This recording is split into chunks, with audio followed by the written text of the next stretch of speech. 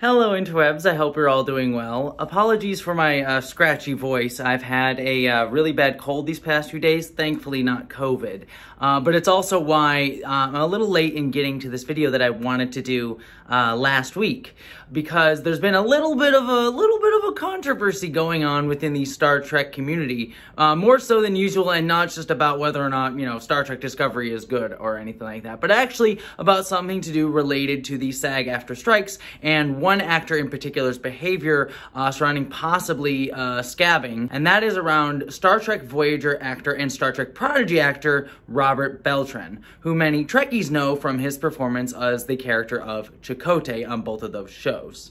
And I wanted to discuss this situation in greater detail because I think it's going to create an interesting conversation not only about how actors are supposed to conduct themselves during the strike and what it means to scab, but also kind of run parallel to a much longer conversation that has been going around the character of Chakotay for a much longer time since he was really introduced, and that is about representation of Indigenous characters and what to do with characters going forward in modern-day projects from franchises that are really, really long and have had problematic elements in them. So let's get into the weeds of what's been going on. Recently, the last weekend, there was a fairly well-known Star Trek convention that happens every year called Star Trek Las Vegas. And I actually attended this convention. It was my first time attending it. It was a ton of fun. I had a really, really good time. But one of the interesting things about the con this year was because the SAG-AFTRA strikes are ongoing right now, all of the live action actors who were there at the con were unable to talk about Star Trek because Star Trek as a property is from a struck company, so all the actors were not allowed to promote their work, both past or present, and so couldn't actually talk about Star Trek. There was a little bit of a gray area when it came to animated folks. Lower Decks and Prodigy could talk a little bit about it because animation isn't covered under the AMTPT, and so there was a little bit of a gray area there. But regardless, it actually made for a really fun atmosphere at the con that I really enjoyed because it meant that a lot of the actors didn't get a lot of the Star Trek minutia questions like, what were you doing in episode 10 of da-da-da-da-da? And actually had to ask them about their jobs, their lives, their interests. And I thought that was a very personal con. I really kind of enjoyed it.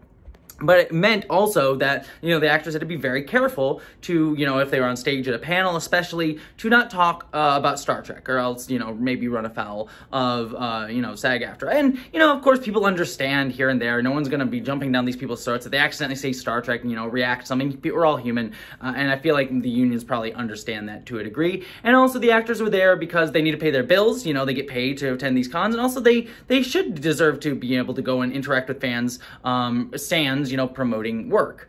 However, during a Star Trek Voyager panel, which I did not attend, but actually one of my friends who I was with did attend and did corroborate this story very heavily, the actor Robert Beltran started talking about Star Trek without any, hesitancy. And apparently the moderator tried to get him to stop a few times. I think Garrett Wang, who plays Harry Kim on Star Trek Voyager, was also on the panel and was also being like, maybe not. And he just kept going. He kept talking about Star Trek, kept saying things, and seemed to be uncaring about the fact that the SAG-AFTRA strikes were ongoing. Now, Robert Beltran is certainly not the only actor to get criticism for something like this. Similarly, the lead actor of the TV show Arrow, who for some reason his name I thought would come to me as I'm talking here, but for some reason I legitimately cannot remember his name, so I'll put it up on the screen here.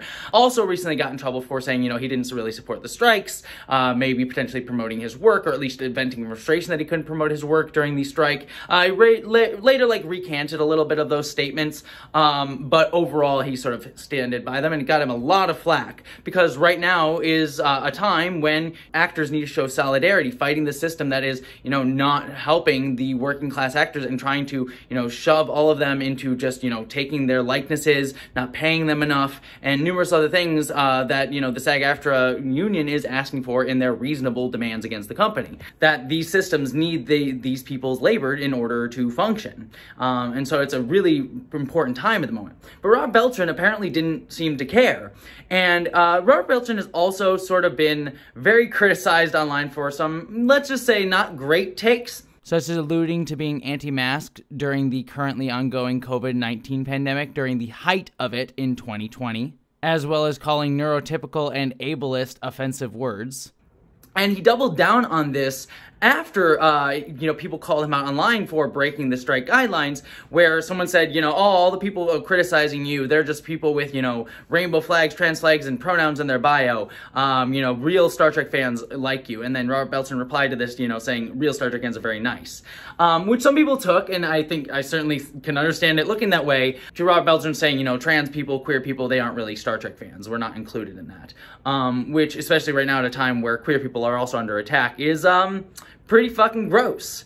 I will give, considering I have also been I've been attacked by, people on Twitter who've taken things and presumed my intention beyond them. I'll give them the grace to say maybe that wasn't his intention, but it ain't a good look, let's just say, and combined with other things that he has said in the past, I am not particularly favorable to Robert Beltran's politics. And on top of the fact that he does not seem to give a crap about, labor fighting for their rights, I'm kind of on the level of like, Robert Beltran is kind of an asshat. And so this is called a big controversy in the Star Trek community because, again, there's some people who are like, screw the actors, they're getting uppity, they get paid too much, without understanding that there's a lot of working class actors who, don't get paid a lot of money, and think it's like the Hollywood elites trying to get more cash or whatever, and ruining their favorite shows. Have stood by Robert Beltran, and, other people who will rightfully wish to stand up for labor, are saying, Robert Beltran's being an asshat. But it's also led to a longer conversation, considering that Robert Beltran also is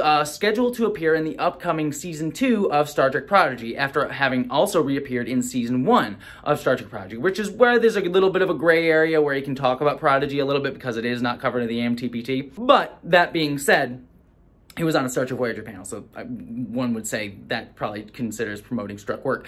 But it does lead to the question of what to do about Robert Beltran in Star Trek Prodigy Season 2. Because number one, if you are promoting struck works, you're being a scab during a time when you need to be on a strike. And so there's a part of many people that said, he should be recast because of this role. And then on top of that, the other thing with the character of Chakotay that has been an ongoing conversation with him ever since he was introduced on Star Trek Voyager is that he is a bit of a... And again, I am not speaking for other people. This is sort of stuff that's been relegated to me and I've learned because I am not Indigenous. But he is a bit of a stereotype of Indigenous cultures for numerous reasons. One, he, as a character, the character of Chakotay, does not come from any real Indigenous tribe. Kind of an amalgamation tribe that was sort of couched in a lot of stereotypes. I mean, a Kuchimoya, anybody? And then there was also the episode where we learned that Indigenous cultures came from aliens, which is also a racist trope that is often used. And then on top of this, Robert Beltran himself is not from those cultures at all. And then even more so, the Indigenous, sensitivity reader and consultant that they had for Star Trek Voyager was also, even at the time, known to be a, scam artist, just scamming to get money. So a lot of problems with the character of Chakotay, and so bringing him back in Prodigy was always sort of a dubious notion. And then adding on top that Robert Beltran is being kind of an asshat, it sort of led people to be like, well, number one, you should recast him. And number two, maybe you should just eliminate the character altogether. Now that would be difficult considering Prodigy Season 2 is well underway, but it does sort of leave the question is, should you ever use him again in Season 3 onwards, etc.